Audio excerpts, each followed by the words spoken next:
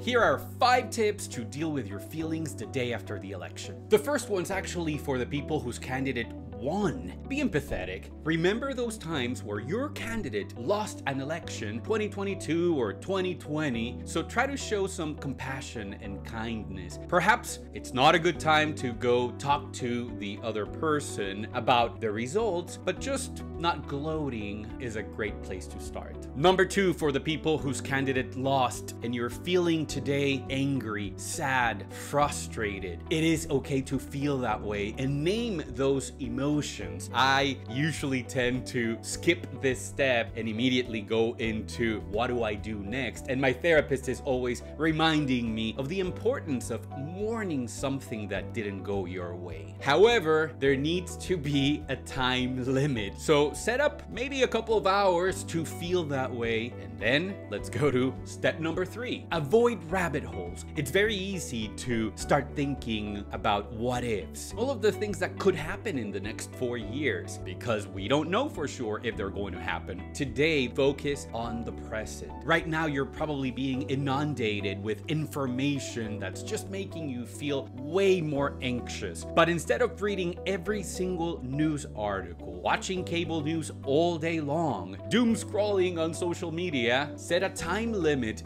to read the news, and then go to step number 4. Take care of yourself.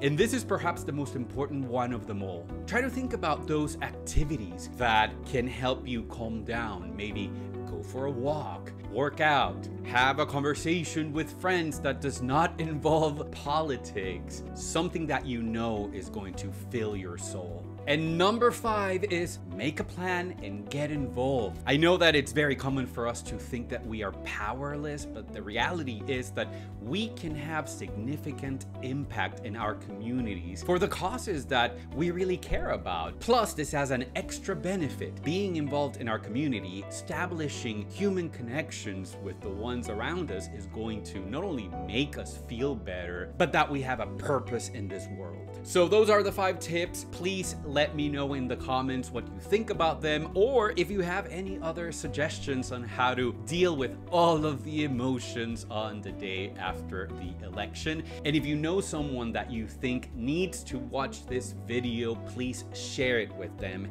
And don't forget to like and subscribe. Remember, I'm here to tell you that as polarized as it might seem that we are, there is a way forward for America to become more united.